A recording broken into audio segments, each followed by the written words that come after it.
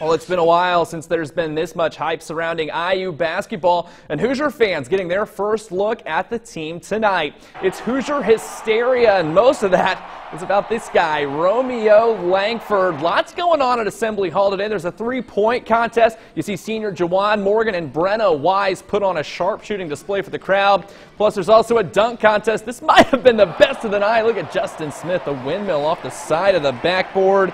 But when the crowd decides, this guy wins. Romeo Langford with the 360 stuff. The freshman phenom, obviously the crowd favorite tonight. Full team also scrimmaging. Check out Juwan Morgan, the stutter step. He put the defender on skates, gets to the rim for the and one. The senior stepping up later. Freshman to freshman, Robert Finnessy to Romeo Langford. He drives the paint, drops in the floater.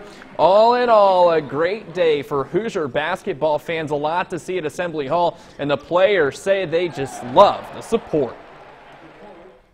The atmosphere was amazing. The Hoosier Hysteria fans are always the best, and it's just unbelievable, and you can't describe it really, I feel like. It was an awesome event. I think everyone had a lot of fun. Hopefully we put on a good show for them, but yeah, it was a lot of fun.